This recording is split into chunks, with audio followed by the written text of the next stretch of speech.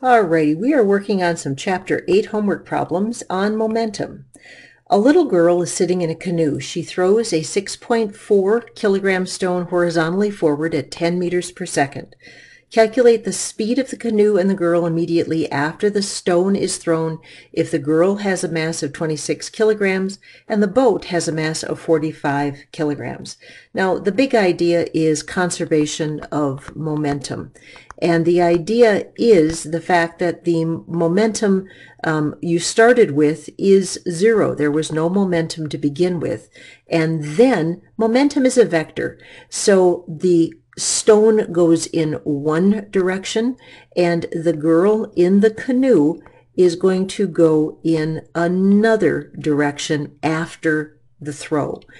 So if the momentum starts out as zero, we're going to end up with the momentum of the stone in one direction is going to be equal to the momentum of the girl plus the momentum of the boat in the other direction. When you're doing momentum problems, every object, the girl, the boat, the stone, momentum is an incredibly simple equation, mass times velocity. So every object is an m times a v. So the mass of the girl, velocity of the girl, plus the mass of the boat, velocity of the boat, is going to be equal to the mass of the stone, velocity of the stone. And because of the fact that the girl is in the boat, these two velocities are going to be the same. So let's put in what we have, and we want to calculate the speed of the canoe and the girl immediately after the stone is thrown. So let's see what we can find. I'm going to pull these two velocities out. I'm going to factor them out because of the fact that they are the same. So the velocity after is going to be the mass of the girl plus the mass of the boat times the combined velocity of the pair is going to be equal to the mass of the stone times the velocity of the stone. So we're looking for the velocity after. The girl, we are told, has a mass of 26.0 kilograms. The velocity of the boat is 45 kilograms. I found that right there. The mass of the stone is 6.40 kilograms, and she throws it with a velocity of 10 meters per second. So 10 times 6.4 is going to be 64 kilogram meters per second, and momentum does not have its own unique units with its own unique name. So that's the label for momentum units. If I add 26 plus 45, I end up with 71. So this is going to be velocity after times 71 kilograms. And if I want to solve for velocity after, it's going to be 64 kilogram meters per second divided by 71 kilograms, and 64 divided by 71, I end up with the velocity of the girl in the boat afterwards of 0.901 meters per second. Kilograms will cancel. I'll end up with meters per second. And that should be the velocity of the girl. Now, because this is a velocity, direction is important.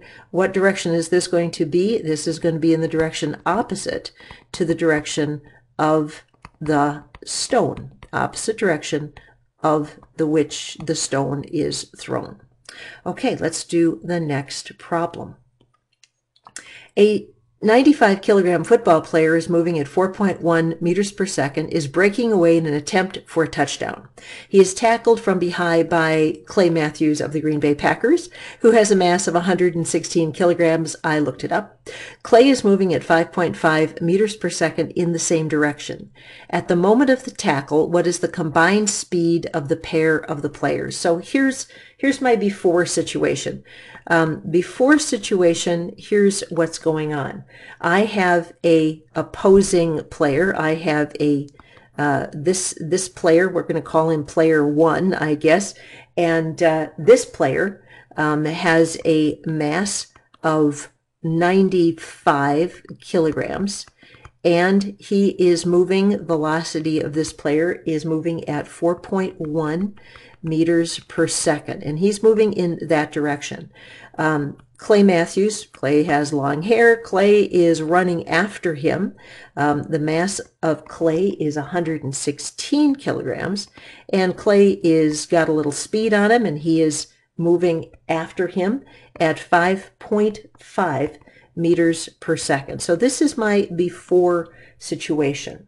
Afterwards, after the collision, they are, at the moment of tackle, what is the combined speed of the pair of players? Now, afterwards, Clay is going to tackle this fellow, so he is still going to have some forward momentum. So give this guy the football, and so we don't want him to make a touchdown. Bad player, bad opposing player. And so Clay is going to tackle him and pull him to the ground. And so I want to know what is the combined velocity of the pair after the tackle. That's going to be the big question. Now, here's how we're going to do this. Again, we're going to use conservation of momentum. The momentum before is going to be equal to the momentum after. That's the way we're going to work this problem. So it's going to be for each individual thing that is in motion, we're going to have a mass and a velocity. So the mass of Clay, velocity of Clay, plus the mass of our opposing player, velocity of our opposing player. Afterwards, it's going to be the mass of Clay, velocity of Clay, plus the mass of our opposing player, velocity of our opposing player. But because they are tackled, they are going to have one combined speed. So this shared speed, I am going to factor that out, and that's what I want to find. So the velocity after times the combined mass of Clay Matthews plus the opposing player. And then I'm going to pull all this down, and I'm now going to put numbers in. So mass of Clay is going to be 116 kilograms. Velocity, 5.5 meters per second, plus the velocity of my opposing player, 95 kilograms. Mass of my opposing player, velocity 4.1 meters per second. Now, both players are going in the same direction, so both velocities are positive numbers, is going to be equal to velocity after times their combined masses, 116 kilograms plus 95 kilograms. So let's take a look at what we've got. 116 times 5.5, this is going to be 638 kilogram meters per second, plus 95 times 4.1. This is going to be 390 kilogram meters per second if we keep it to 3 digits. Add those two together. Let's just get this whole left-hand side down. I'm going to end up with 1028 kilogram meters per second is my total momentum on that side, is going to be the momentum after, and then the combined mass is 116 plus 95 is going to be 211 kilograms. So what's going to be my combined velocity after? Velocity after is going to be 1028 kilogram meters per second divided by 211 kilograms. So 1028 divided by 211 is going to be 4.87 meters per second is the combined velocity after. Now, the second part of this question, the last little portion, asks this question. What type of collision is this? Elastic, perfectly inelastic, or perfectly elastic, perfectly inelastic?